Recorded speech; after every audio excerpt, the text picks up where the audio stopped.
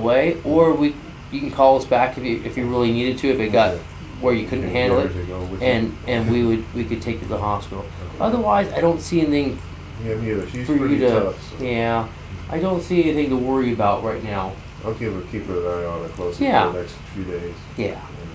So, yes, dear. He's a good son. I tell you, he's taking good care of you. You're a lucky lady. Okay, you guys have a happy New Year. Okay, thank you so much for coming. I appreciate it. You guys got any paperwork? No? Okay. If you did want a copy of this, you can contact our headquarters. It costs $5. They can send you a copy. Okay, but yeah, other this than time that, we came to this location and I'll give. We could give you any information that we found. I can give her a blood Okay, sugar that's number, really a blood good thing pressure. for a doctor. Well, I could keep documents and all this kind of stuff because there was a guy who was a pregnant elder abuse house, and it might have been the neighbors. I mean, or the relative, but you know what I'm saying. Yeah. No, I don't think that's a problem. So let me see you get up. Can you get up from there? Yeah, you do. I mean, you can.